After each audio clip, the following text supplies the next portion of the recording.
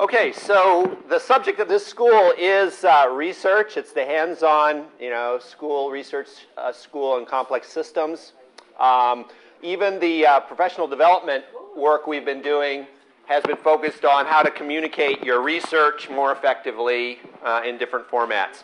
But many of us wear a different hat, another hat at the same time, and that is we're educators.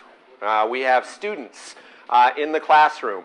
And so what I want to tell you a little bit about is there is some information, even as people who are primarily doing research, there's advances in understanding of how to teach science. It applies to engineering too. We have engineers, basically anything that's science, technology, mathematics, engineering, so-called STEM. There's research in more effective ways in how to teach these sorts of subjects. So I want to tell you a little bit about that. Three aspects. First, how do you teach science more effectively? So I'll just give you one example. It starts from some experience that we've all had as students, and that it starts from the traditional lecture as the baseline. How do you improve upon that? I want to say a little bit about what is the science of science teaching, and then although many of us are involved with research and maybe exclusively research, let's see, how many people actually do teaching as well? Raise your hand. Okay, about half of us in the room. And others who are researchers, maybe as graduate students, but you're doing research full-time, it may be in your future that you will be teaching. Or there may be skills that you would acquire in the course of teaching that you would apply elsewhere. So I want to say something about how that, teaching and a teaching experience really advances your career as a scientist and and more generally just beyond the laboratory and the classroom. So everybody's been to a traditional lecture. We've had a number of these, although I would say many of the lecturers have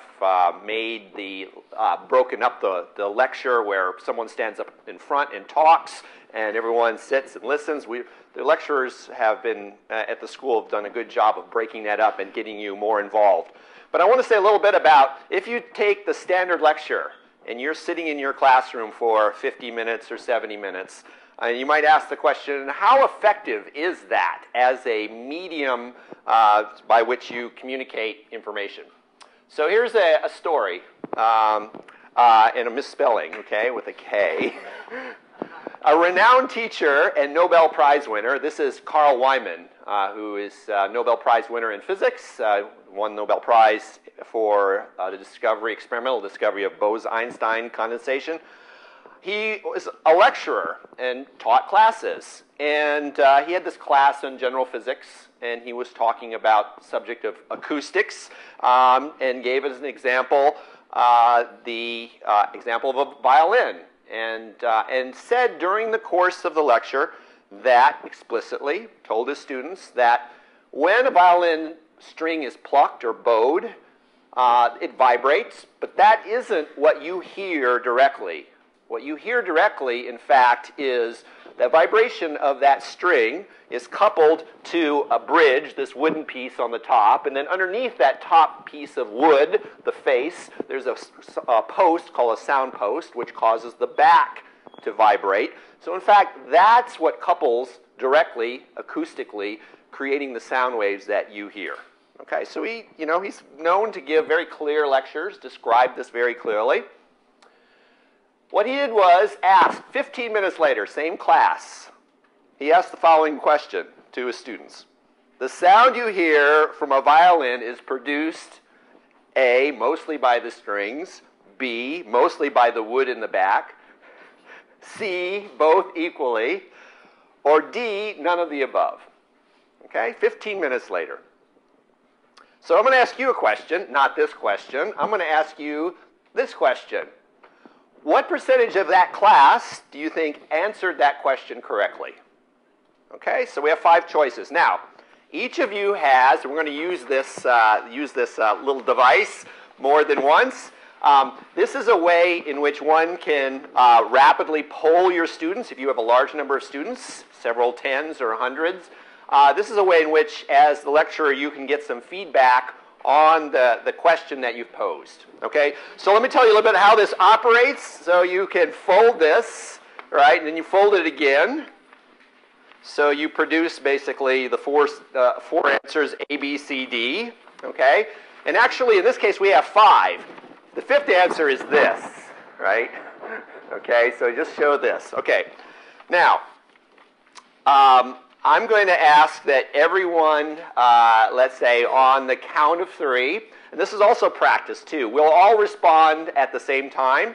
We're going to do it in a way so that the rest of the people in the class won't, might be a little bit embarrassed about our answer, but we're going to, so to preserve, our anonymity, we're going to answer by, when I say 1, 2, 3, respond, you'll hold the card up next to your chest like this. So people won't be able to see how you respond. You can preserve your privacy that way. Okay? So, again, the question is, what percentage of the class answered the question correctly? Okay? Again, let me emphasize, 15 minutes earlier, he said what the answer to the question was. Okay? Answered A, 90% of the class, B, 60, C, 30, D, 10, or E, none of the class answered the question correctly. Okay, so you've had some time to think about it. On the count of 3, everyone will hold up their answer card. 1, 2, 3. Okay, so so I would say the dominant answer in this class, I'm just polling C. C is the dominant answer. I would say the next most is B. We have a pessimist back here. It says 0. But I would say C and B, someplace between 30 and 60%. Here's the answer. 10%. Okay? Now you might say, maybe his class was a little, 8 o'clock in the morning, maybe they weren't awake. He's repeated this experiment over and over again to different audiences. So he's given many colloquia at universities, and he's given a talk, he's posed a question, and then, or said some statement about his research, and then 15 minutes later asked the question of the audience. Something that he had said 15 minutes earlier. And what do you think the percentage? This is the audience with graduate students, with professors, physics professors. What do you think the percentage of the audience answered the question correctly? A question that is not obvious, so it deals with some subject that isn't really obvious, but if somebody tells you it explicitly, right? Question is how much does the audience, upon hearing that somewhat counterintuitive explanation, what percentage of the audience retains that? The answer is 10%. So this is a robust finding. It had nothing to do with the particulars of that class. Ken? Well, I think in some of these examples, for example, this one, you can kind of understand the A response because without the strings, you hear nothing. That's right. And so it's kind of this... That's exactly right, because it has to be something that's not clearly, let's say, intuitive, right? Or there's no clear logical path. Right. Yes. Well, it's not unless yes. But the issue is that there was a discussion of, in the example of the acoustics for the violin, there was a discussion of why the sounding board in the back, because and where the mechanism, just as I gave, right? So, still, I think somewhat surprising that it's true. Yes. I didn't believe your explanation to begin with, right? Right. Let's say. Right. I'm resistant. Let's say I'm skeptical. Yes. Yeah. So this is an issue. So the question is, if you were thinking that when you explain something very clearly to the audience and you've discussed the chain of reasoning, and you maybe, let's take the worst case, 90% of your class doesn't believe you, and that's what you do day after day, then maybe there's something that you need to be doing to try to make your lectures more effective, right? So that's really the point of this. All right, so the upshot of the reasoning behind why just passive lecture is in many cases can be so ineffective is that it is passive, that is, when you're sitting there, you're listening, but maybe you're listening, maybe you didn't hear what the person said, maybe you're texting, the variety of different things that can be going on with an audience while the lecturer is basically communicating what the lecturer thinks is a very clear explanation.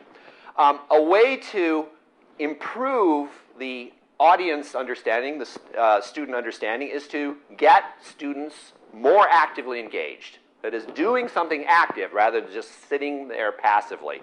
And there are a wide variety of techniques for doing this in the classroom. One of these is known as peer instructions, very widely known it's widely used in the classrooms in the United States, not just for physics, but many types of different classes. How many have heard of peer instruction? Just out of curiosity, okay? So let me just sort of give you the idea. It can be done in a large lecture. And we're going to go through an actual example, which will be an actual question, which is rather counterintuitive. So you can see how this procedure goes and how you take the traditional lecture and you make this change, which I'll show you in a little bit with data, helps improve student understanding. So first step is you give a lecture like you would. So you're presenting information, but you break it up into segments. So you think about it as being, let's say in a 50-minute period, you have what we'll call a mini lecture. Okay, so our mini lecture for today is fluids question from fluid statics that one sees in many introductory physics courses. And it's on buoyancy, so-called Archimedes principle.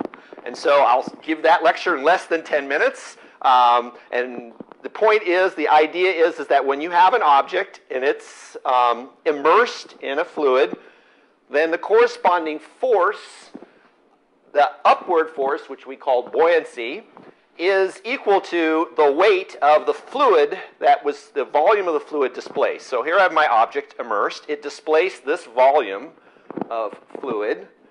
And the weight of that amount of fluid is equivalent to the force, the upward force, the buoyant force on that object. Okay? And you can talk about it in more complex ways. You can talk about the pressure field and integrating around that. But that's sort of the sort of classical statement of Archimedes' principle. Now, if you have something floating, then basically the upward force, the buoyant force, is the amount, again, the amount of fluids that's displaced. In this case, a floating object doesn't displace its entire volume, but basically the volume below the water line, if you will. Okay? So that's the basic picture and basic idea. Any questions about that? Okay, so I've given the mini lecture. Now, step 2. So rather than keep going and keep talking to you about more ideas, the next step is to stop and pose a question. So here's our question. Sunken treasure. So we've got a pirate ship that's floating on the sea, and it's carrying a treasure chest. The treasure chest is dropped overboard, and it sinks to the bottom of the, should be ocean or sea. Okay? Now what happens to the sea level? Does it rise? Does it fall? Or does it remain the same? Okay, so again, think about this. This is floating. Treasure chest on here. Pirate takes it, flips it, drops it overboard. It drops, it sinks on the bottom, sinks to the bottom. What happens to the level of the sea? Does it rise? Does it fall? Does it remain the same? Okay, so you pose the question.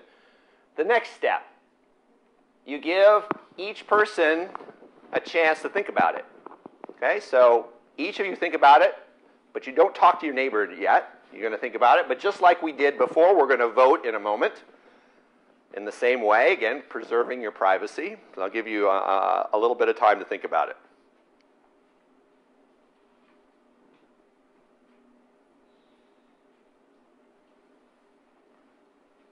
You're a good audience, good student body, because most times students try to talk, then I have to shush them.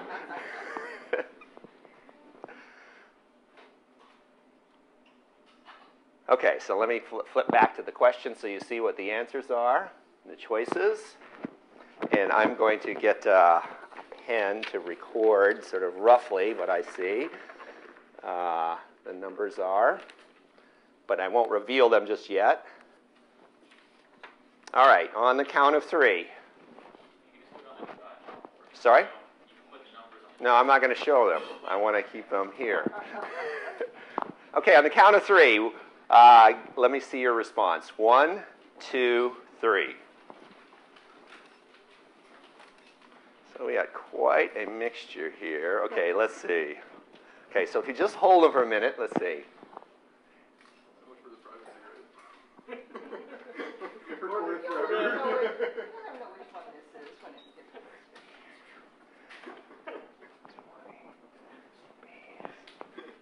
Brian, don't look.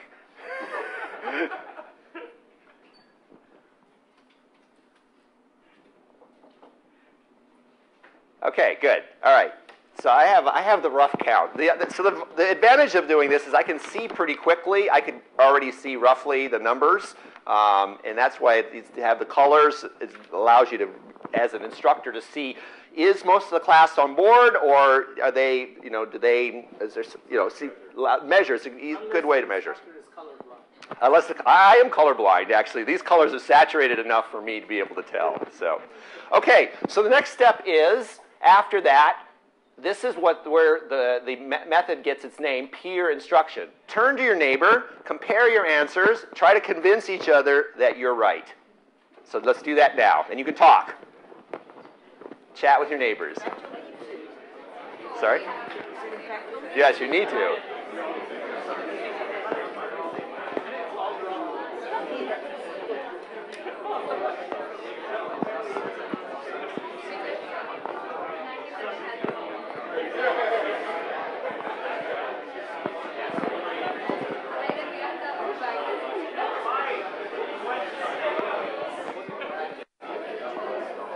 Thank you.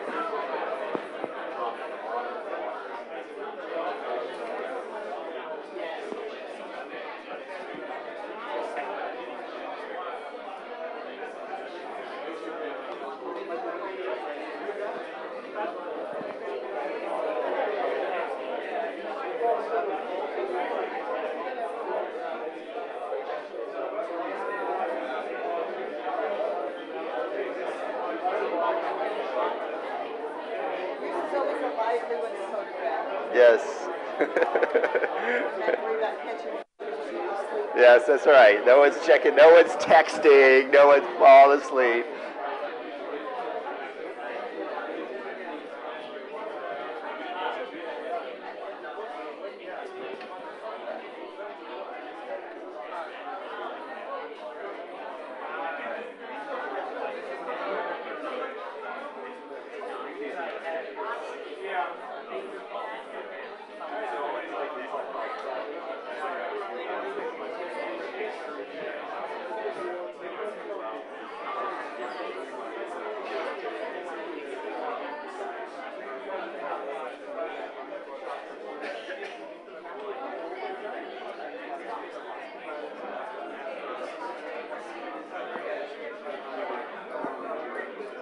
Okay, let's pull it back together now. All right, so now the next step in this is, after we've done this, is to vote again. Okay? So now you've had a chance to chat with each other, and I'll say a little bit about what one typically finds in this, but I'll have to see whether you follow sort of the typical behavior of the audience on this question. Okay? So we're going to vote again. We're going to vote again. They're still discussing.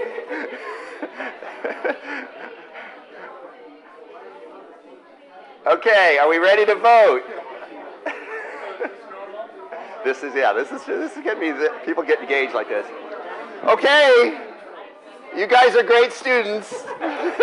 Just can't stop talking about it. This is great. No, this sort of level of discussion. This is what typically happens when you pose questions. I didn't see anybody texting. I didn't see anybody like checking their email. Everyone was talking. So this is part of this. This is that shows you that part of why this technique is at least getting people engaged in the question at hand. Okay, so we're going to vote again. So same protocol. On the count of 3, hold up the card of your favorite answer, whether the sea level rises, falls, or remains the same when the treasure chest is dropped overboard and sinks to the bottom.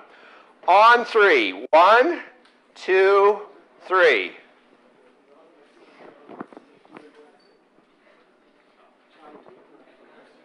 Okay. Okay, so I see, okay, so I'll tell you what I see. I'm going to do a rough count, but basically what I see is typical of what does happen. What is the correct answer? The answer is the water falls. Do you believe that? No, let's don't believe it just because I say it. Let's couple that with something else. Let's couple it with a demonstration. All right? So let me show you. We have, here is our pirate ship floating on the sea.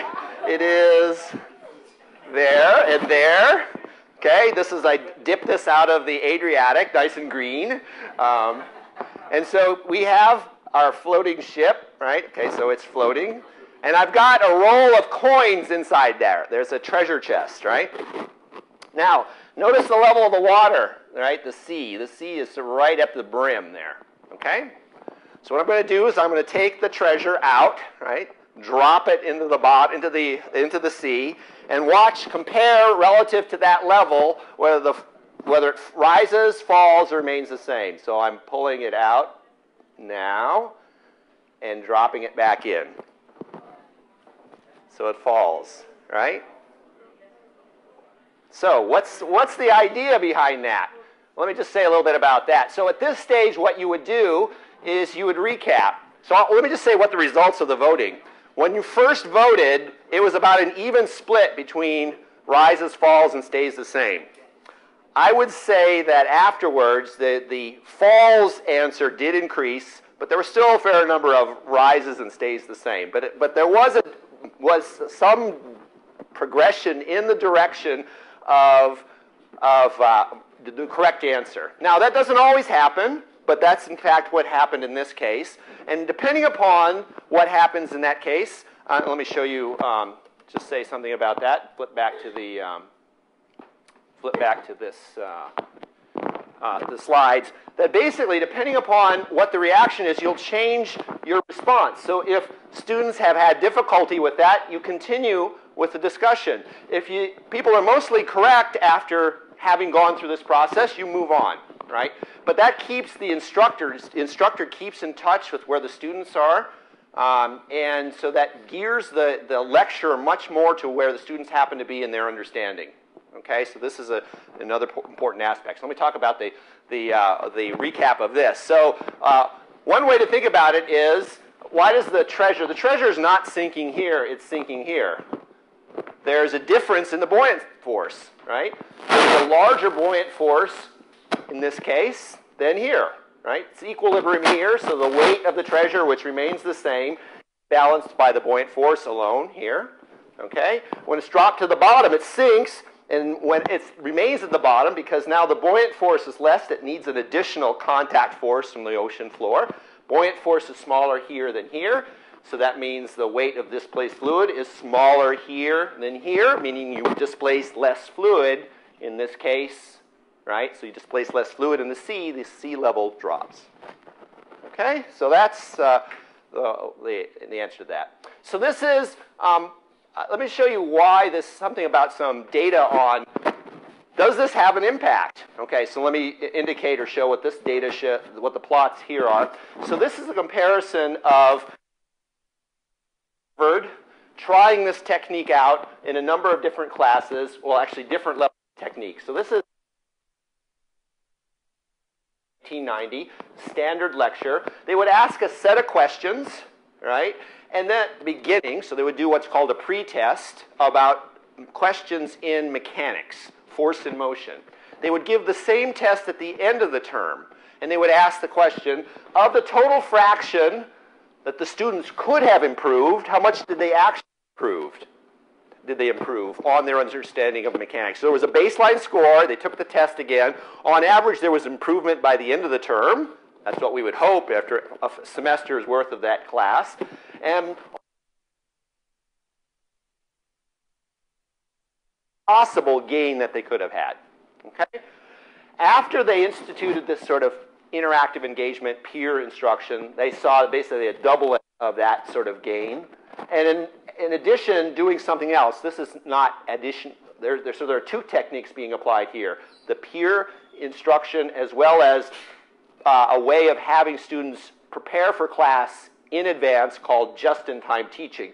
There's similar sort of data if you couple the peer instruction with lecture demonstrations, so-called interactive lectures. That also helps improve still more the understanding of students. Okay? So this is an example of data. Let me show you one more thing, and then Joe, I'll answer your question.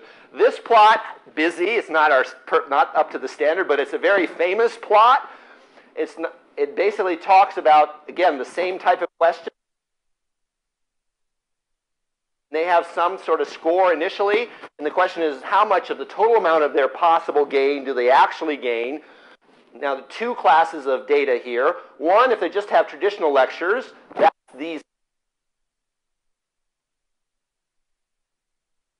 There's some type of interactive engagement, something to make the lecture more active, be these symbols. So on average, if you do something that makes students in your class more active in participating in class, you get improvements in their learning understanding. Okay, so that's sort of very general result. Question? Can you go back to the last slide? Yes. Why are the students evolving over time? Why does it evolve? Why are they getting better? Why are they getting better? Because possibly because they're getting more effective at the way in which they take the, they give this test, or maybe there's some transfer of information because they give the same test over and over. Could be some combination of those things. But the point is that there is this between here where there's no communication from prior years that suggests that there's, and this is the kind of thing that this plot also is more data from hundreds of different classrooms. There's thousands and tens of thousands of students involved in this sort of data, which suggests that making the classroom, the lecture more interactive gets students more engaged. Okay? So let me say something about, yes, Eva.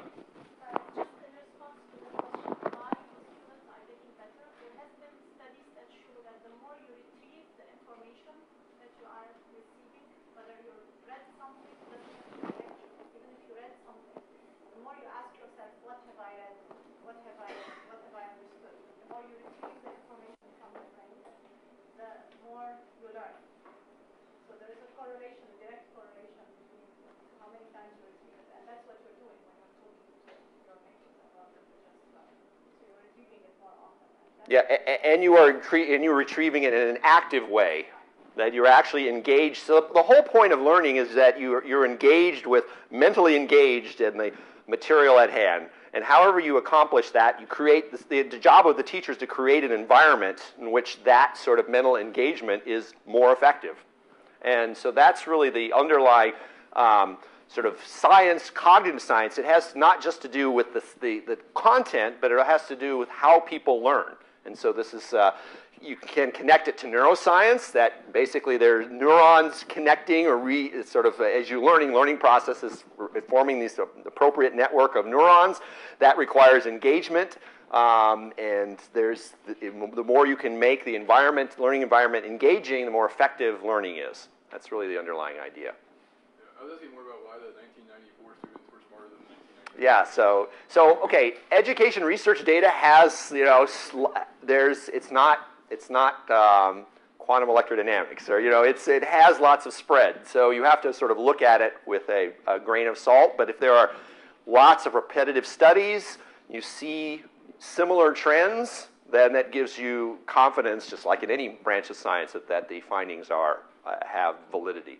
Maybe the professors were getting better. Professors may be getting better. Yes? My question is, for a term or a semester, you have a course context to cover. Yes. And using this method of interactive engagement, it's obvious that you won't have enough time to cover so much. So how do you harmonize that? So this is a very famous thing that people say, we all feel this, right? Here's that textbook, which gets bigger and bigger every year. We got to cover the textbook, right? The fact of the matter is, if they're not learning it, you're not, you can feel like you're covering it, but if they're not learning it, what's the point? So the very famous quote from Victor Weisskopf Yes? is, it's better to uncover a little than to cover a lot. Right. It's not the amount that you cover, it's the amount that you uncover, or something to that effect. There are some prerequisites they need to, have before getting to the next class. And maybe you are not the one to take them in the next class.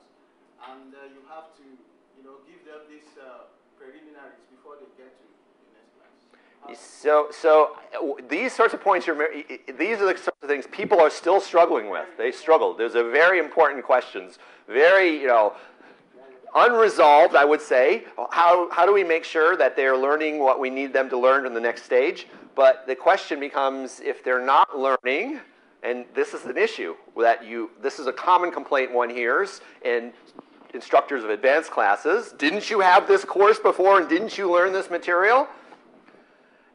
So I think the answer lies in you have to find and judge the right level. You have to try to make the environment in which you're teaching more effective, and you try to coordinate as much as possible and identify what are the most important things that they need to carry on to the next level. Because you are talking about the subject doesn't mean the students are learning it. Okay? And so this actually, before I go on, I have a couple of slides I want to say about that in a moment, but I want to say something. This technique I've told you about is one of many such techniques that have been developed through education research. I want you to, so these are really important places to take a look at resources that you can use. In physics, so I know physics literature best. This is a repository, Compadre. It's called Compadre. Here are the websites for this. You'll have the links that you'll be able to access when you download this. This has, in particular, this link leads to what's called a Physics Education Research User Guide. And it gives something like 60 different techniques. Every one is explicated about, there are various levels of development, but they have, what is the research backing for this? How do you apply it? What is the appropriate level of student for which this technique is useful for? It's really very useful and comprehensive. If you're teaching in another beyond physics in engineering, there is a superset of this. Compadre is part of what's called the National Science Digital Laboratory. And whether you're in engineering or you're in chemistry, there's a whole set of the different disciplinary societies, different organizations have connected or put their education research literature, developed techniques there. So I really encourage you to explore these two if you want to learn more about what are the possibilities. I've given you one such technique. There are many others. So let me say a little bit about the education research, right? So we think about teaching as maybe an art, or you're a born teacher. No, it's like anything else. You learn it. There is a theory, there's evidence, there are experiments connected to theory. It's not the level of, let's say, doing physics, but it does give insight into how one can improve the science of teaching and learning. And let me just say a few things. First of all, teaching isn't explaining. This is one kind of the major theme. A second major theme of this type of research is that experts, lecturers, think differently than novices. And I'll say a bit about that. And there's something that's called cognitive apprenticeship. I don't know if I'll say too much about this, but the idea is the way that we learn. So it's actually built on the way we learn to do research. We're doing research under an apprentice. If you're a student, you're essentially apprentice. You work in a small group under your supervisor, right? And how do you learn from your supervisor? You watch what your supervisor does. You go out and do things under your supervisor's supervision, right? You make mistakes, he helps you correct. But after a while, he does less and less of that as you get further advanced in your career. So that assistance fades, and you become, after some time, after this period of apprenticeship, you become an expert. And this is kind of the idea that underlies a lot of the education research innovations, is to try to make the classroom more like that. Not a classroom where you're just talking and you're passively listening, but to have it be much more focused to create an environment where students can be mentally engaged and become more expert-like over time. All right, so here's this is, I should mention I got a lot of these are from Ken Heller, who's an education researcher in physics at the University of Minnesota. So I want to just acknowledge that. But usually we think about, I'm lecturing and the students are, they're taking it in. So they're like a funnel. I'm funneling all this information in. Well, we're frustrated because, only 10% of the students, learned it. So it's the students. They must be dumb or something, right? But students have a perspective. I don't understand what this guy is saying. He doesn't communicate very clearly. So, everybody's frustrated if you have this sort of picture of instructor speaks, students are supposed to learn, and that's the nature, because the lecturer is giving a very clear explanation. And there's a lot of difficulties with this picture. And one of the chief difficulties is that experts organize their knowledge differently than novices, right? So for example, if we're doing a problem in mechanics, right? Block down an inclined plane. How do we think about it as physicists? Well, we say, what are the principles? What are the laws of physics? This is where we start, okay? And what are sort of then, with those laws, what are the sort of the general conditions? Equilibrium, non-equilibrium, how do we set up the description? And then we talk about the particulars. It's a particular setting. What are the objects involved? There's a plane and a block. What are the interactions? That's the hierarchy, starting from fundamental principles. Students don't organize their knowledge that way. They look at typically surface features. That's an inclined plane problem. There's a plane, and so there's an angle in there. And it's only very late when they said, okay, and then there's some set of equations that I need. So there's the friction equation. So they have a very different way of organizing their knowledge. Now, the job of instruction is to try to help guide students from their novice way of thinking to more expert-like thinking, right? And that's where this making the environment more interactive, again, not telling students, but providing an environment where they are guided to engage in exercises which helps them learn to become more expert-like in their thinking. There's no other way. This comes from cognitive science research, and I'll say, sort of the picture is the following: that the point of the lecture is to show, right, to model the correct behavior, the expert-like behavior. But just like if you're learning to play golf or you're learning to play soccer, you don't become an expert at soccer by watching someone play soccer, right? But you have to know how the rules of the game work. So it is informative, it's useful, but it's the starting point. And then you have to create an environment where the students are actually engaged in doing those activities needed for that particular subject. Okay, so it can happen even in the classroom. That's why pausing and having students talk to one another, engage and respond to a question under the supervision of the expert, but it's helping the students engage rather than having the expert just continue to show. So now you're engaging them, coaching them. This happens in the classroom, in recitations, and laboratories. Okay, and then eventually fade that support away as they become more and more expert-like. So the degree to which instruction can be modeled in that particular way and redesigned, and that's really, I would say, the underlying objective of lots of education research is to create this kind of environment.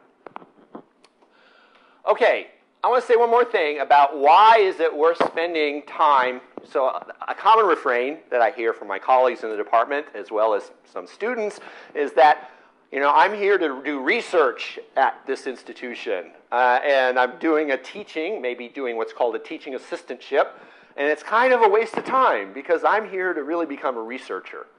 And so I think, and others, particularly under the leadership of folks like Ken Heller, is that this is a lost opportunity. That in fact, if we think about the teaching and the time spent teaching as a way to advance your career, there are lots of skills that can be learned in that sort of environment. And so it is sensible to think about ways to try to make that teaching assistantship be something, or teaching experience, and I'll thinking about TAs, being an opportunity to practice a set of skills that are helpful in the lab, in doing research, and beyond in your career. Now, in terms of career, I mean, it's good preparation for employment. So the idea that, and this is also something that not everyone who is a graduate student becomes a faculty member, right? In the United States, this is certainly not the case.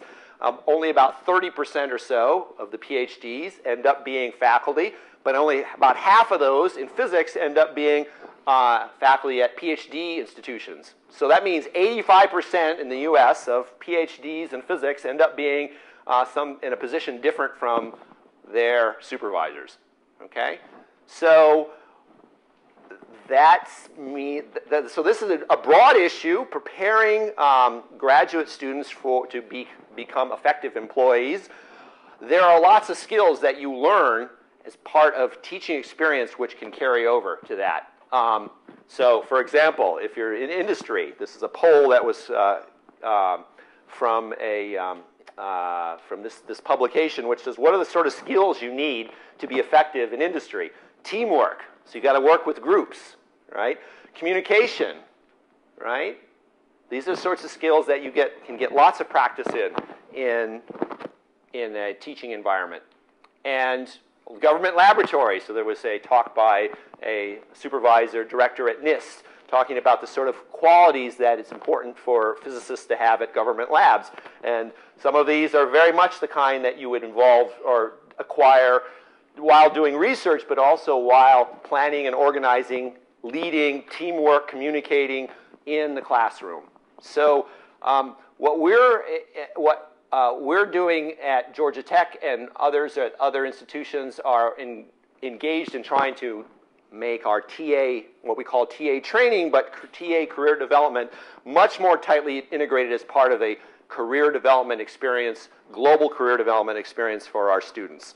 And so there are various ways in which we're changing the way we're teaching our TAs. But one key thing is we're getting our faculty involved with this. In the past, we would rely on basically having someone who is not a faculty member just run the TAs through a Friday before training for the lab, before the laboratory and recitation. And now we're moving much more to the model where faculty are taking charge of developing the TA training, and because they are providing the model for the graduate students to show that this is important, and also then to help them practice techniques that are important for them to be more effective in the classroom, but also to help them practice these real soft skills that are important for their life beyond the classroom, beyond graduate school.